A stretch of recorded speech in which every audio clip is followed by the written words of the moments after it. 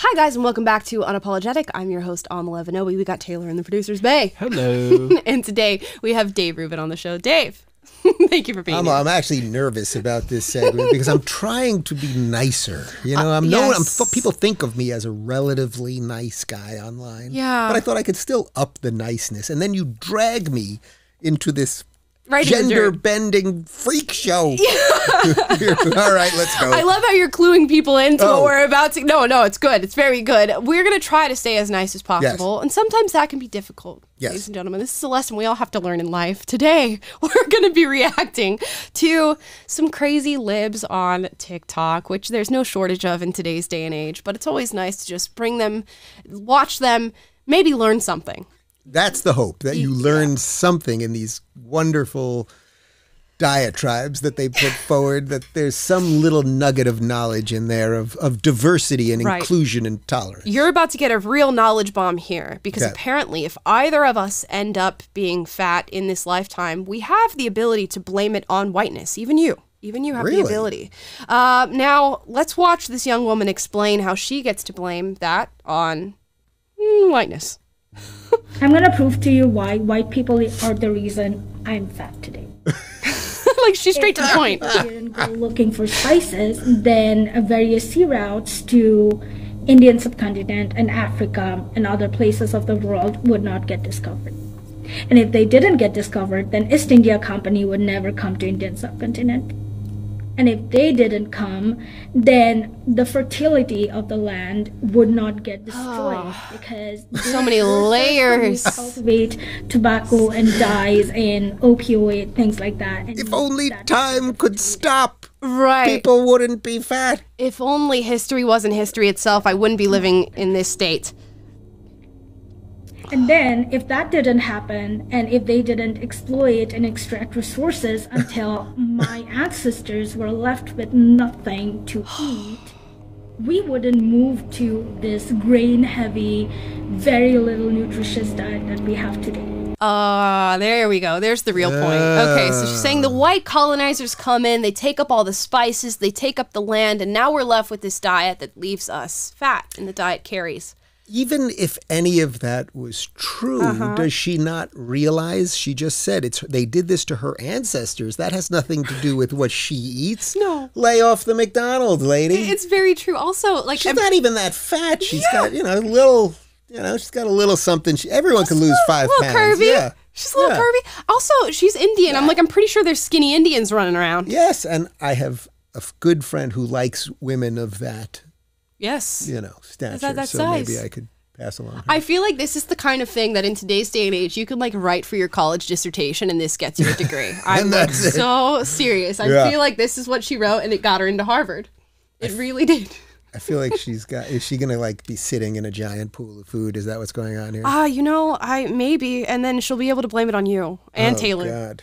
Yeah, the white colonizers are force feeding her Twinkies and McDonald's. That's what is at stake here. That is really what's at stake. We've now learned that I think you can blame anything on racism in today's day and age. And she's a chick, right? There's no surprise here. This isn't one of those. I don't think so. I don't think it's one of them gender bending. Oh. Yeah. Yeah. All right. Is there anything that you get to blame everything on, Dave? Yeah, it's called eating. It's called drinking too much and eating. It's called the results of my own actions. Oh no, it doesn't the consequences. It doesn't sound as fun. I don't make a whole video oh God, I had all that pasta last night. Right. Why? Certainly doesn't get you 1.5 million views. Yeah. Bananas. Anyways. Some things you should be eating more of. Bananas. Yes. Very true. I know both of you and I are a little bit more maybe moderate on the topic of abortion. However, I think we can really take a strong stance on not being pro-abortion party. Don't love abortion parties. I've never really been to one. Find them to be a downer. I can't speak about something I've really never been to, but I have a feeling the party is fine, but it always ends horribly. Oh God. For one person in particular. What are you doing? Here's the next one. If I ever have to have an abortion, you bet I'm gonna have a party. I'm gonna have cupcakes with aborted fetuses drawn on them, lots of snacks, I'm gonna come up with some sort of cocktail and call it the aborted fetus. Aww. And me and all of my friends are just gonna hang out, eat a bunch Hold on. before she continues. This is completely ridiculous. Yeah. This woman is implying that there is a man who would have sex with her? Isn't that the basic premise Can here? we get like a quick edited rewind of Dave being like, I'm trying to be so nice. Yeah. There is no man that will have, she has nothing to worry about. You really when I get done with this, I'm going to jump on her TikTok over there and just write, you have nothing to worry about, sister. You will never have to go to Party City with this endeavor in mind. No. Ever, ever, ever. Nobody would knowingly have sex with that. Well, there's more here. Let's see what else she has to say. Yummy dead fetus themed food. Get drunk and have a great old time. Straight up. Luckily that was it. You know, like, I think most people are pretty reasonable. You know, abortion, regardless of how you feel about it, not fun. But there is this, like, small sliver of people who are like, I'm gonna party, I'm gonna do it in the street, I'm gonna, you know, make a whole video about it. And they all happen to also be, you know, blue-haired. This girl has a lot of other things she needs to work out before she has sex. You know what I mean? Get some of that stuff off your face, lady. What are you doing? Yeah, what are you really doing? Yeah. You know? Like when you wake up in the morning and she's brushing her teeth and like it's clanking on those things. You think she's like, I'm doing it right. What is my grandfather calls that, the bullhorn? You know, you just drag him by the bullhorn. Yeah, I do have a feeling she's going to have, like you said, so many other things to worry about before being pregnant is one of those. But her eyelashes are fantastic. I know. I mean, she's got some skills. Are you you're going to RSVP to this party or? Oh my God, I'm busy that day. Actually, I might go just for the content. Yeah. Okay, here's a next one. This is about skinny people being in quote fat spaces, whatever that means. I've never seen a fat space before, but here we go. Hi everyone, this is just a friendly reminder that if a fat person is talking about their own experience with fat phobia, their own experience with their body, with their fat body, their larger body, their plus size body, whatever they want to call it, that when a fat person is talking about their own their own experience, whatever the it is, that's not an invitation for thin people to insert themselves in a conversation that's not about them. Just so you know. Because when a marginalized person, yes, because fat people are marginalized. If you don't understand that, then look at intersectionality and the different intersections. Read up. Body size is one of them. Well, I accept that she's fat. I also accept that, you know, like, I wouldn't. Wait, what are we doing? Really? I love it. I mean, she's fat. She should lose weight, but that's not really her problem. She has a problem with her ego. She has a problem with not really understanding what being a sort of virtuous human is. Yep. Her weight is the least of her problems. Which is like the same thing with the abortion one. Pregnancy is the least of your problems. You know, when I was working for the left, right, in the organization that I walked through, they had posters that said, you know, never give anybody advice on how to eat healthy, how to exercise. It's inherently fat phobic. But also, so is skinny a marginalized thing? Because sometimes you see these skinny people and you're like, have a sandwich, dude. Yeah. So it's like, can only perfectly proportioned people, say like us, you know, looking pretty great. Are we not allowed to say anything? But if both of us like didn't eat for 6 days, we're still not apart. We're too privileged. Skinny is privileged. And you know what I take issue with is the phobic part of the word. Who said I was scared of you? Like, I'm not scared. To me, it implies like there's some sort of fear surrounding it. It's well, just like, no. I do get nervous around very fat people sometimes. Really? What are you nervous about? No, because you feel like they might sort of fall over under the weight of their own whatever, and they could fall on you. Scared for them. Yeah, they could, you could hurt your knee or something worse. Okay. You could fall on a dog, whatever it might be. So fat, you are, just on record, look into the camera and say, I'm Dave Rubin and I am fat phobic. No.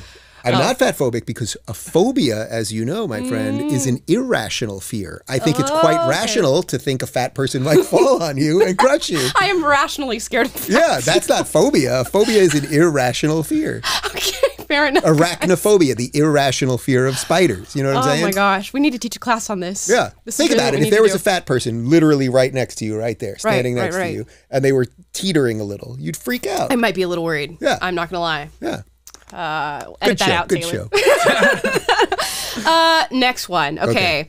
This is a young man. I am going to say it, guys. I know it's a little offensive to say. This is Dylan Mulvaney, who now identifies as a woman, has documented his TikTok journey, day X of being a woman, and has now been invited and has spoken at the Forbes Women's Summit. Here's a video of the common content that Dylan Mulvaney typically creates. Day 66, being a girl, and today I'm in nature. Trees, I love them. Oh, let me pause here, actually. Dylan actually refuses to identify as a woman because he feels more like a girl. I should also add that. Water, Sanity. lakes, I love them. Heels, they're my hiking heels. I love them. Okay, come on. Wait, this is like supposed to be funny? This is, Love 'em. no, it's supposed to be real. I mean, a water, little love it. jokey, Not but mad, just love it. Yeah. I don't like coconut water, by the way. I know a lot of people do, and they find it offensive. Love them. It's gross. Yeah. I think we get the gist here. But that's Dylan Mulvaney, apparently the arbiter of women's equality at the Forbes Women's Summit. Congratulations, feminists. Yeah. Congratulations. Yeah. Dylan is a shining example. Yep. Of on a womanhood. Hill. Oh my God. You know what I say? Nobody does womanhood better than a man. Yeah. Also sponsored by Tampax, which is true. Surely you can't be serious. I'm surely serious and don't call me. Oh, she almost had it. Oh, I handed that to you. You really did. On a silver platter. Oh my God. That was the easiest softball Scott, slow edit it out. motion. No, do not, Scott. There will be no editing. That was literally, can you just off the T-ball thing? This is why, I was never a comedian, Dave, like you. This is why we brought you on to do this job. Yes. You failed, both of us. But yeah, so clearly a shining example of womanhood. I'm so glad Forbes decided to make this an example for young women everywhere. Really breaking the glass ceiling on that one. You could have said, surely you can't be serious, which also is Dylan's trans name or whatever they go by. Dude, I'm starting to think that Dylan isn't serious from the videos. No, that's what I'm saying. Something about this doesn't seem right. Something seems like clout chasey, getting views, getting sponsorships, all in the name of walking all over women, just like Leah Thomas. Like, I don't believe you. I'm so sorry. Yeah, put it on the record. Same here. Same here. Okay, well, at least we're in the same boat together. Last one, Dave. Okay. Let's go on a gender adventure together. A little gender adventure yesterday. I did. For the first time ever in my life, I finally worked up the courage and asked my two best friends if they could use he, him pronouns for me and call me August just for the day. And just for the day. They did. And they only messed up like a couple times. But as soon as they did, they would quickly say August instead. And I've just never done that before, ever in my life.